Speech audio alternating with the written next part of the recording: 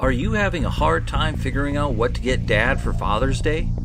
You should check out Row 1 Brand's Vintage Pictorum Gallery. They have America's best sports art. With over 7,200 historic sports prints, you're assured to find something unique for Dad this Father's Day. Instead of a boring old tie, get him a historic baseball photo taken by Henry High Sandom at the historic Polo Grounds Stadium in New York City during the 1894 Temple Cup. Or, if he's an NFL buff, check out the 1963 vintage NFL poster. These are so good looking that you'll be amazed how they turn out. Shop now at sportshistorynetwork.com/row1 and save 15% off your order. This podcast is part of the Sports History Network, your headquarters for the yesteryear of your favorite sport. You can learn more at sportshistorynetwork.com. On January 28th, 1958, a patent was filed under the title Toy Building Brick by Lego Company, which according to Forbes is now worth $8.6 billion, that's with a B, dollars. Curious, because much like the Lego Company, the NFL had a linchpin moment in 1958 leading to future growth beyond anyone's wildest dreams.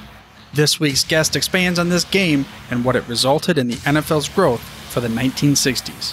The game, you ask? Well, it's simply referred to as the greatest game ever played. Welcome to the Football History Dude podcast, where each episode is a journey back in time to learn about the rich history of the NFL. Your host is Arnie Chapman. Football is his passion, and he wants you to come along with him to explore the yesteryear of the gridiron. So hop on board his DeLorean, and let's get this baby up to 88 miles per hour. Great Scott! This time as we step off the DeLorean, the date is December 28th, 1958, and we are in Yankee Stadium. The reason why we're here is to witness a monumental moment in NFL history. It happens to be the championship game between the New York Giants and the Baltimore Colts.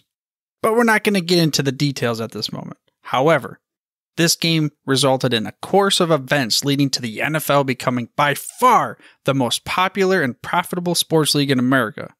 And this week's guest lays out why he thinks that the 1960s, which he kind of includes that game in the 1960s almost, not for just football, but 1960s in America played a huge role in how things are today. And this week's guest is Patrick Gallivan, author of Pro Football in the 1960s, the NFL, the AFL, and the Sports Coming of Age. And we're going to go ahead and get into many unique topics and stories from this book.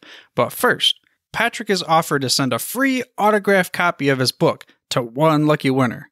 And to enter in this contest, you need to head over to sportshistorynetwork.com/contest.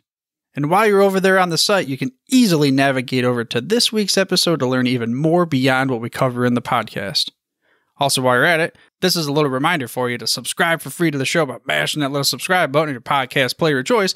That way you get the hottest, freshest out the press episodes each and every week. And that's going to be important because next week is when we're going to announce the winner for Patrick's book. But for now, let's get into some 1960s football with Patrick Gallivan. As I'm sitting here, I'm holding your book. I have Pro Football in the 1960s, the NFL, the AFL, and the Sports Coming of Age by Patrick Gallivan. And I know you sent me that note. We had to reach back to the end there, kind of like the last chapter. Really, there was another chapter after that, I suppose, the closing, but the dream. And it's something that I think that kind of a story that subtly summed up the decade in a few pages. And let's go ahead and start there and work our way backwards. What was the dream all about? The dream was an article. It comes from an article I found in Esquire magazine, written by David Moranis. He's the person, you might recognize the name. He's the person that wrote a very excellent book. I highly recommend it on Vince Lombardi, When Pride Still Mattered, I believe is the title. And this article, I think it was a cover story, and there were various articles on football in this magazine that month. And his was titled When Football Mattered. And basically, it's a story that would be hard now to go back and try to talk to people to see whether it really happened or not. So some people might be questioning it. But this was the time when Vince Lombardi was in the hospital. They had discovered cancer, and he was in the hospital. Various players would come visit him in the hospital, and it was his later days. His wife, Marie, spent most of her days there in a chair at the side of his bed. And at times he would drift off and fall asleep. And she was there one time listening to his restless sleep. And he blurted out, "Joe Namath, you're not bigger than football. Remember that."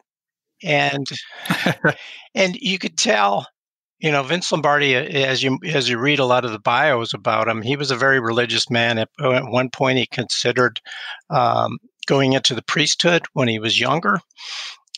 He always thought he was more than a football coach. He thought that he was helping men become better men. At the same time, he was helping them become better football players. And for him, he went to daily mass. He was raised Catholic, and he still went to daily mass every day. That's how he started his day. He found the religion provided him with order against the chaos of the outside world. And he just thought that it helped him immensely to be able to reach back and have that inner strength. I think as the 60s went on, here's my interpretation of the dream. As the 60s went on, there were things that were happening throughout the decade that really bothered him. He saw the riots in the street. He saw youth rebelling against, maybe against their parents or against authority. And he didn't like some of those things that were happening. And in his subconscious, the subconscious maybe took over and formed his dreams. And they were represented in the fact of Joe Namath, because he loved football probably so much. And Joe Namath probably represented some of that youth. He had the modern haircut and the mod clothes, and was probably the celebrity football player at the end of the decade. And so maybe that's why he honed in on Joe Namath in particular. And, of course, Lombardi always thought football was a team game and a team sport, and no one person should be bigger than the other. And maybe in his mind, he was thinking Joe Namath was getting just a little bit too much attention by the media and by football fans in general. And maybe that's what was happening when he reacted the way he did in that dream sequence. I thought it was a great story, though, because when I look at the book and I look at the 60s, I thought they were dominated by Lombardi in the beginning of the decade. Lombardi and other tough coaches who was my way or the highway type approach. And towards the end of the decade, we saw the greater influence of players, with it turning into show business, and in particular, Namath represented in that way. So to me, it summed up a lot of what I was talking about throughout the book, about the changes that were happening, some of the changes that were happening in the country during the 60s. Yeah, it's kind of, it happens, of course, every generation that takes over from the previous generation, there's always some kind of, whatever you want to call, strife of power or the mentality approach. And I got to imagine that if Vince Lombardi were to be here today, with the way that you said it's been turned into, almost like a big hoopla show and fantasy football and contracts and individual records and things like that, I wonder what he would think of how it came to where it is. It'd be interesting to contemplate and see whether he would, sometimes really, really good coaches like him can adapt. And it would be interesting to see, because I don't think a lot of the things that happened in the 60s and a lot of the things that you point out, like fantasy football and the really super media focus, look, Lombardi didn't have to worry about 24-hour sports channels on television and radio like we have today, and the just explosion of media upon the league. So some of that probably would not fit well with him. But Lombardi was a man that really was socially conscious. and could adapt to a lot of things. One of the surprises I found in my research was the fact that Lombardi was really dead set against, now this sounds like, being against Christmas or something, but he was dead set against discrimination in any form. He thought that he had been discriminated against. He had gotten passed over for college jobs before he got the head coaching job in Green Bay. He was trying to become a head coach at either college or professional level.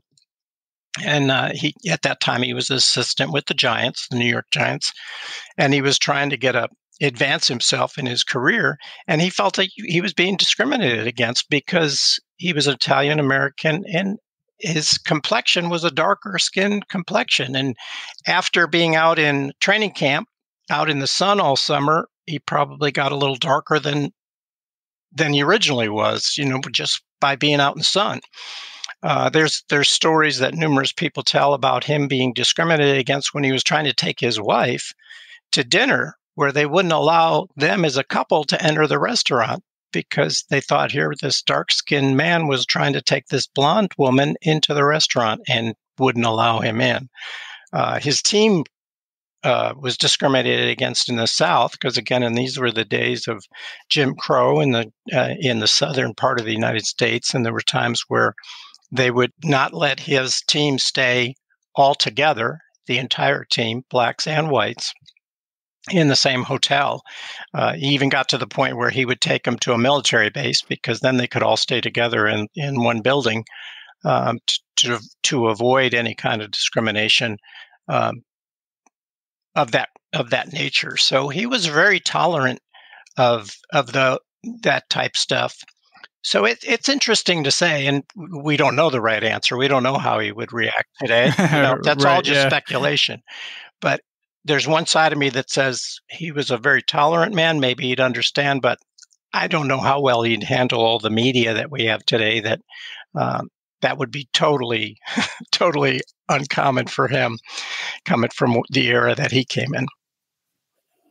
That's one of those kind of unique things that I like to contemplate, not specifically this event, but just when people go what they call out of time, whether they come forward or go backwards. And that's one reason why I started the show too, because I'm a major, if you ask me what one of my favorite genres is for movies or something, it's time travel, because it's just such an intriguing factor. And one decade that I constantly, I guess you could say, I don't want to say learned about, but it's like a decade that sticks out. Of course, you have the 40s with World War II, you have World War I back in the teens and the roaring 20s. But the 60s, it seems like that's where, like, there was definitely a linchpin, if you want, a transition for the country. And could you give me maybe a little bit of a landscape of what was going on in the 60s, and then why you wrote a book? Why did you choose the 60s for a football book?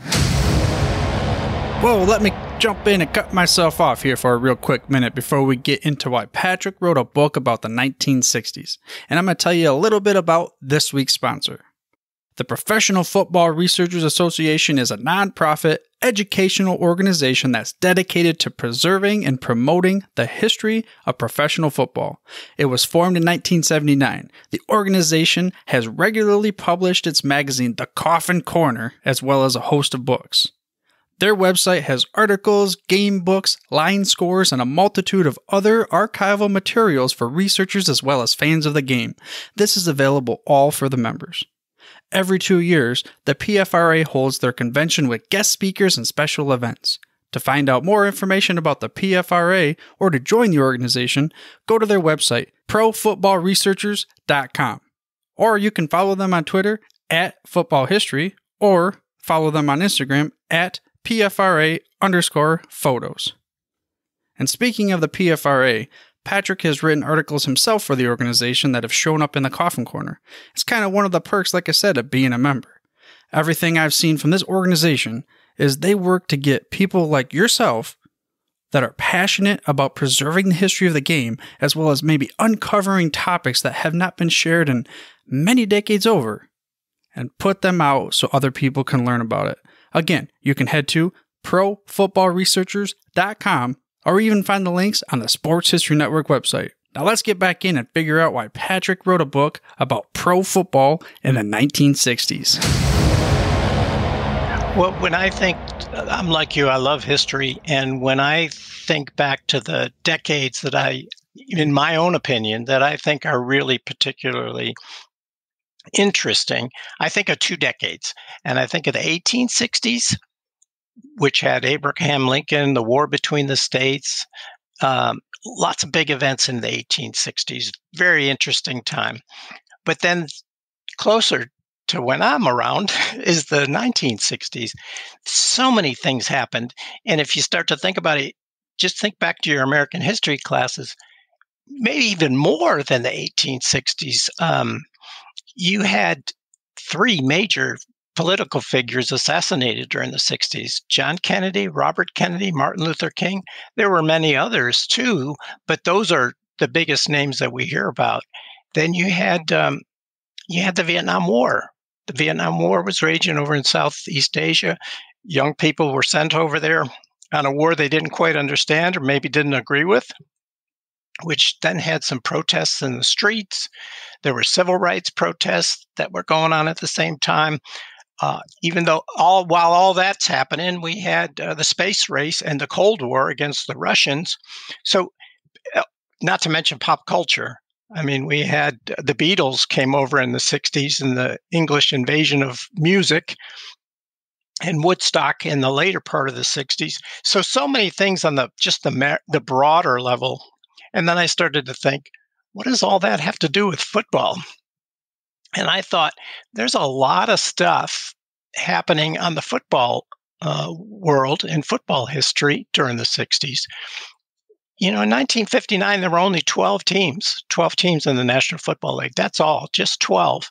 And they were pretty much located, not centralized, but regionalized in mostly the Northeast. There were some exceptions, but the furthest southern team you had was Washington, D.C. You had a team or two in California, but then they were all around the Great Lakes. You had Detroit and Chicago, Philadelphia, New York, all centrally located in the northeastern part of the country. So there were other cities in the United States starving for football that have it today, but didn't have it then. And then, of course, we all know that culture and sports blend and are intertwined. So if you have discrimination in the society in general, you probably see some discrimination in sports. Lots of big events happened in the sports in general during the 60s with the salute, the Black Power salute in the 1968 Olympics, where 2 of American sprinters protested during the national anthem, causing a lot of attention by other athletes and other sports. But just looking at the game, because I know a lot of people will say, can you get to football? And just when you think about football, look how much different the game was in football. You had ground game oriented football attacks. You had some of the best runners in football were fullbacks. If you can think, we barely have fullbacks in today's game, but you had Jim Brown, Jim Taylor. At the end of the 60s, you had Larry Zonka. The American Football League had some powerful runners, fullbacks like Jim Nance and Hewitt Dixon. There were some really strong running backs because it was a game that was really more focused, especially in the National Football League, on the ground game. Later on, you had some more wide open play as the American Football League was introduced and was trying to gain fans. They threw the ball a little bit more. I started to say that 1959, you had 12 teams. By the end of the decade of the 60s, you were up to, I think, 26. Lots of other changes that impact football. You had NFL Films. NFL Films was created in the early part of the 60s. They did the 1962 NFL championship game, kind of started them in that world. And we've all grown up watching NFL film broadcasts. It's amazing to see the job they do, glamorizing the game and recording the history of the game like they do, or like they have done. But the other thing that comes hand in hand with that is the changes that we saw in broadcasting happened. A lot of them happened in the 60s. Instant replay was introduced in the 1960s. There's other things that, as I was writing my book, I had to toss out of the book because it was getting too big. But you had a stadium explosion where they wanted bigger stadiums. They wanted football-only stadiums, and they introduced a lot of stadiums being built. A lot of them looked a lot the same, like Shea Stadium or Riverfront Stadium in Cincinnati. Those were all built in the later part of the 60s as well. So lots going on. I just thought, if anything, if any decade, if you could pick any decade which makes a lot of impact in the game, I thought it was the 60s. I know other authors have looked at different decades like the 70s, 80s, and 90s. To me, it's the 60s. So much changed during the 1960s, and that's some of these stories and some of these things I tried to put in the book. Yeah, in my lifetime, I mean, I would say that there has been change. So, of course, I was around when free agency was finally enacted, but I was too young to really know what was going on.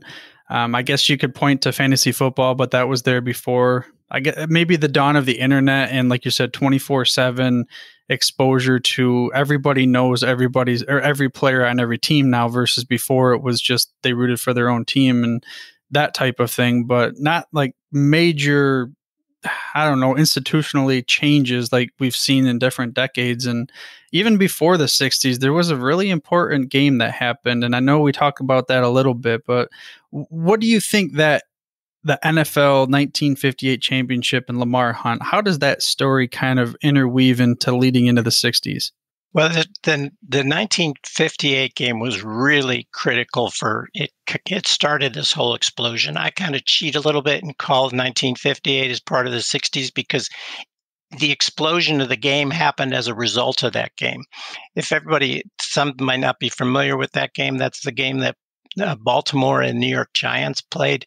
It went into overtime, and you saw John Unitas lead the Colts on two 2-minute drives. We're used to calling in the football world 2-minute drives, where he led the team down the field first to tie up the score in regulation, and then next to win the game in overtime. And so that was a critical game because a lot of people joined or were introduced to the game of football by watching that one football game. It was very exciting at the end. The beginning of the game was a little mistake-filled, a lot of errors, and so they call it the greatest game ever. Some people debate that. That's another topic for sports talk radio, I guess. If they had sports talk radio in those days, maybe they would debate that and say, well, it was or it wasn't. I mean, a lot of the Giants fans, like Frank Gifford, who fumbled in the game, he says it was way far from the greatest game ever. Of course, he was on the losing team. So, but what happened as a result of that game? That game went into overtime, and you had a guy named Lamar Hunt who was a huge sports fan. He loved all sports. As a kid growing up, he just paid attention to them all. And at that point in his life, he knew he wanted a sports franchise. He wasn't sure at first whether it was going to be baseball or football, and he was exploring the possibility of perhaps the Continental Baseball League.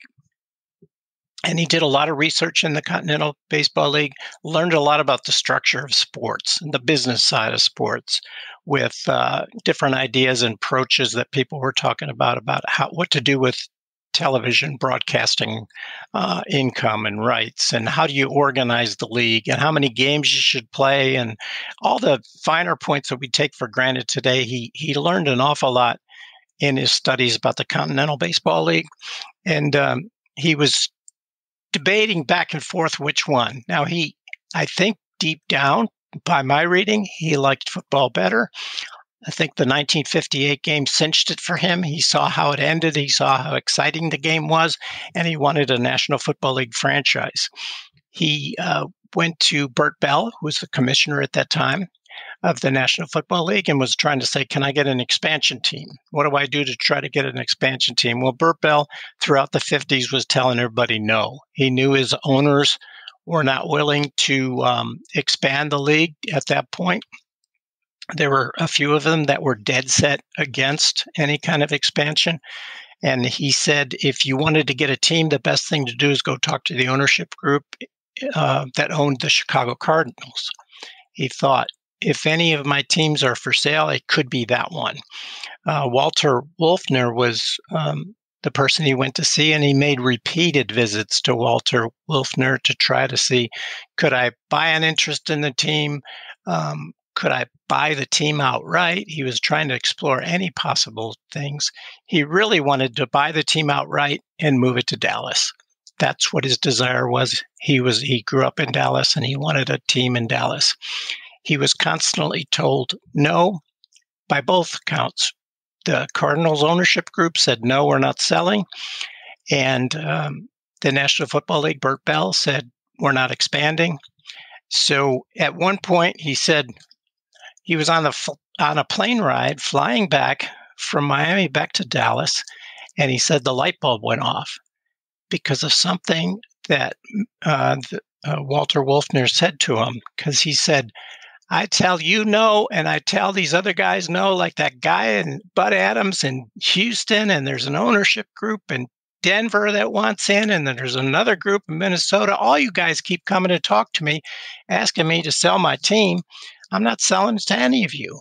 And the light bulb went off for Lamar Hunt. He said, wow, if there's that many people interested in purchasing the Chicago Cardinals, maybe they just might be interested in a team in a brand new league. And that's when he started to set out to create the American Football League and to convince all these owners to join ship with him and create a brand new league. He didn't think of it at first to compete with the National Football League, and maybe that's what some people thought, is he wanted to compete with them out of maybe because he was upset with them that they wouldn't give him a franchise. He envisioned it to be set up more like Major League Baseball. Major League Baseball had an American League and a National League, and they shared a commissioner. He thought, why couldn't we do that? There's already a National League. I want to create the American League side. We can ask Bert Bell to be the commissioner of both leagues, so to speak. And that's, I think, what his initial desire was. Of course, Bert Bell died in 1959, and some of those plans might have gotten spoiled because up till that point, Lamar Hunt was talking to Bert Bell as his main link to trying to get a new team or a team in the National Football League. Yeah, I'd just be kind of curious to see if some different key figures, one way or the other, the decision, or like you said, Bert Bell passes away, and then we have a rise and we have a changing of guard, if you will. It was kind of like that in the country too. I mean, can you talk to maybe, again, the tying in America culture to pro football and some of the changing of the guards? Yeah, and some of it might be just me, but I was thinking when I started to compare American history and football history, I said, wow, 1960 happened. Bert Bell passed away unexpectedly. He had a heart attack.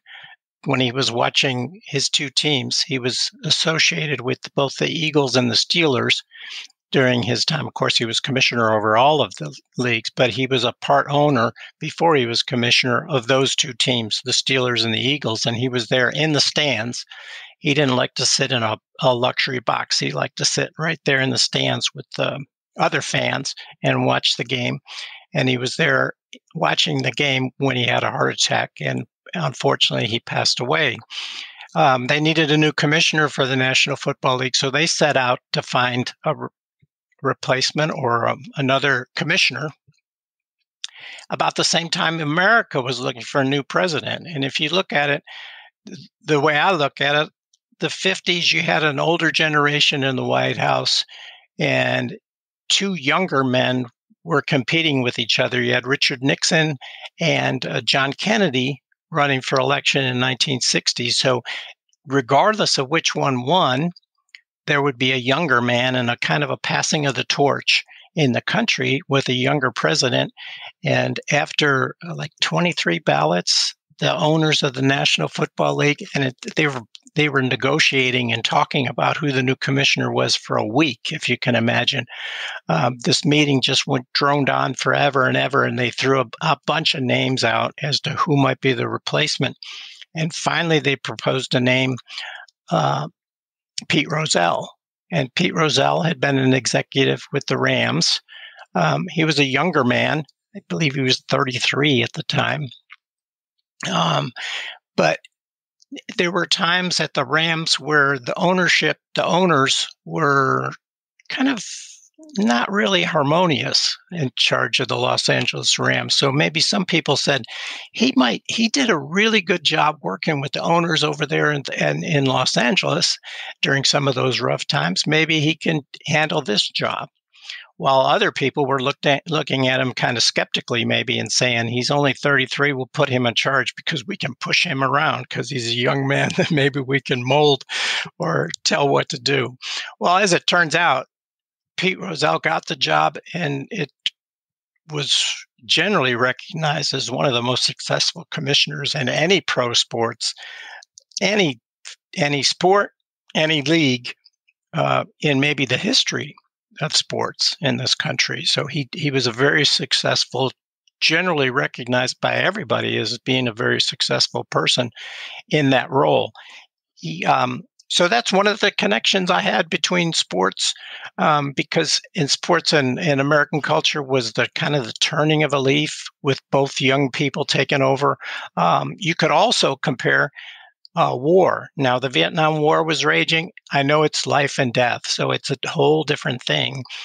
But there was a business war that was raging between the American Football League and the National Football League, because especially in cities where they directly competed, like in New York, where you had the Giants and the Jets, or in Dallas, where you had the Texans and the Cowboys, or even in California, Northern California, where you had San Francisco and Oakland competing almost for the same fan base. And those were probably the more heated battles. Again, they weren't life and death like the Vietnam War was, but it was a battle that was raging at the same time that the war in Vietnam was raging. And as the decade went on, there was talk of merger talks. There were peace talks going on with the Vietnam War at the same time. So you had a lot of similarities like that, where different things were going on in the American history or history in general or society that kind of, in a way, looked surprisingly similar to what was happening in the pro football world.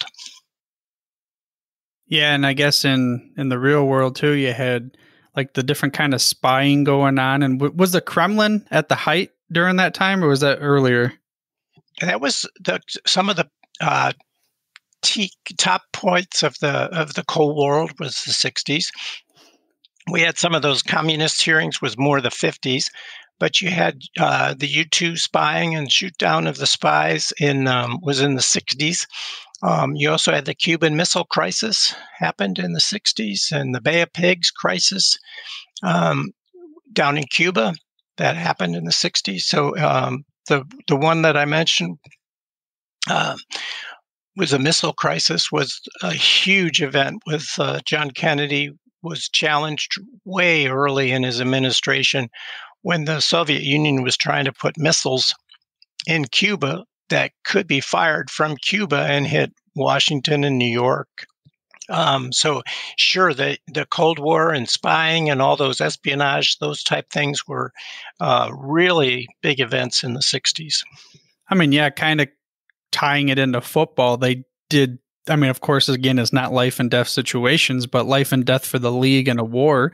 They were really spying different kind of tactics. I'll use air quote, different kind of tactics to try to get players to play for the AFL or NFL. And I mean, what were some of those kinds of events that the battle between the AFL owners and the NFL owners? Yeah, you had the NFL came up with this really ingenious plan. They called them hand holders or babysitters. What they did is they tried to, the top prospects, they would try to take out of commission. Now, that sounds in a bad way. If you were a big prospect, they would try to hide you out in a hotel so the American Football League couldn't find you. And at the same time you were hiding out, with air quotes there, they would try to convince you of all the virtues of the National Football League. Why do you want to start with these new people that they've barely been playing football for a few years or a year or two? We've been around for decades in the National Football League, so you need to play for the National. It's the best. And so they would work on their sales approach. Most of these people that were quote unquote babysitters were more marketing people and salespeople by nature. So they were good talkers, and they could keep people entertained and away from the American Football League representatives. There's one big event that they talk about all the time. There's a man called Lloyd Wells who was hired by the Kansas City Chiefs, and he was a black man, and he had worked in the media at some time in his past, but he was a scout for the Chiefs, and he predominantly went to a lot of the historically black colleges and universities.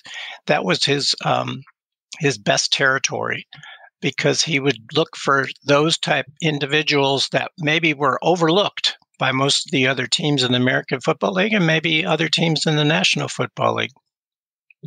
And he knew Otis Taylor for a long time, had been visiting Otis Taylor, who was a prospect in Texas, college player. Well, the Dallas representatives got him in a hotel room in the vicinity of Dallas and was hiding him out. So Lloyd Wells had to go and look and search and search. He made lots of calls to try to figure out where they had him, because he figured Otis Taylor was one of my prospects. I expect to sign him. I've known him now for years. And finally, he found out where he was. He was at a Holiday Inn, I believe, in Arlington, Texas, right up around Dallas. He found out where he was. Lloyd Wells grabbed his camera, and he ran into the hotel room, and he said, "I'm with Jet Magazine. I just need to take some pictures of Otis Taylor for an upcoming magazine article."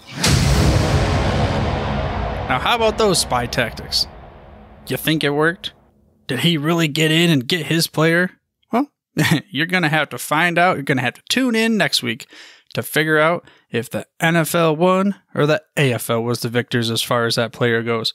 And don't forget to head over to the website and enter the drawing for your autographed copy of Patrick's book, Pro Football in the 1960s, the NFL, the AFL, and the Sports Coming of Age. You can do so by heading to sportshistorynetwork.com/contest. But before I let you go, don't forget to share this show with your friends and family. That way we can continue to share the history of the league that celebrates, in less than a month, its 100th birthday. But for now, dudes, I'm through if you're through. Thank you for listening to this episode of the Football History Dude. To make sure you're the first to get the next episode, please subscribe on your podcast player of choice and head on over to thefootballhistorydude.com for the show notes and more information on the history of the NFL. And remember, dudes, where we're going, we don't need roads. We here at the Sports History Network proudly partner with 26 podcasts, all revolving around the history of sports. But did you know that many of our hosts were sports history authors way before they started their shows? It's true. We've got Joe Ziemba, host of When Football Was Football, Joe Zagurski, host of Pro Football in the 1970s, Mark Morthier, host of Yesterday's Sports, Tommy Phillips, host of Lombardi Memories, and Scott Adamson, co-host of From the 55-Yard Line. All these authors have many books for you to choose from. To check them out, go to our website at sportshistorynetwork.com/sportshistorybooks. Pick up your copy today. Soundtrack provided by Kevin MacLeod of filmmusic.io.